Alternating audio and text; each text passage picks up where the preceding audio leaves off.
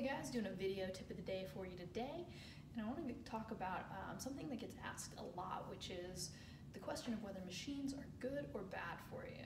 Are they good for workouts, or should you avoid them and just use free weights like dumbbells, barbells, and kettlebells instead? And as with all things in fitness, the answer is that it depends. It's more complex than yes, no, black or white, are the machines good or bad for you? What I mean by that is they serve a purpose, right? There's a time and place to use machines. I use machines a lot with older clients who might have problems balancing on their own and doing free weight exercises, like a goblet squat. A leg press might be a little bit more appropriate depending on the situation. I use machines with people who have recently been injured. That way we can isolate muscles and not affect their injured body parts. And machines are great for people who are new to exercise and might be a little bit nervous using free weights on their own without someone there to coach and support them.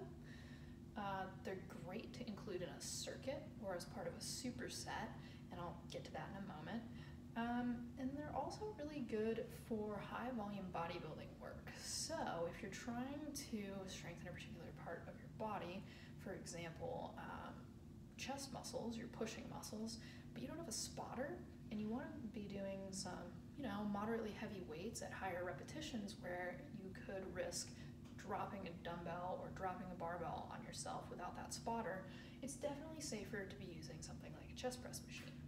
Now, there are drawbacks, right?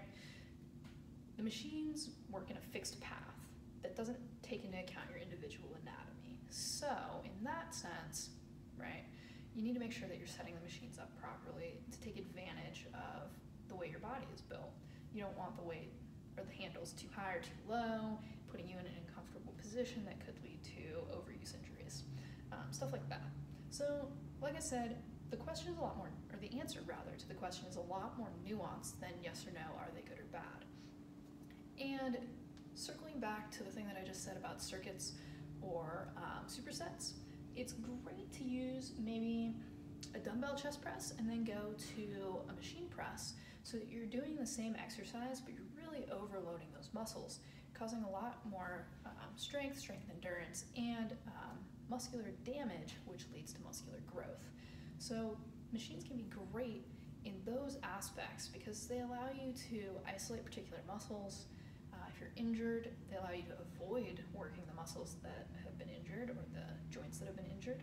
And they're cool for when you want to be doing high volume work, but you're worried about using heavy enough weights to do that work where you could potentially injure yourself. So yes or no, I can't really give you that answer. The answer is that it depends. Let me know. Do you ever use machines in your workouts? Do you like them? Do you prefer free weights? What are your thoughts?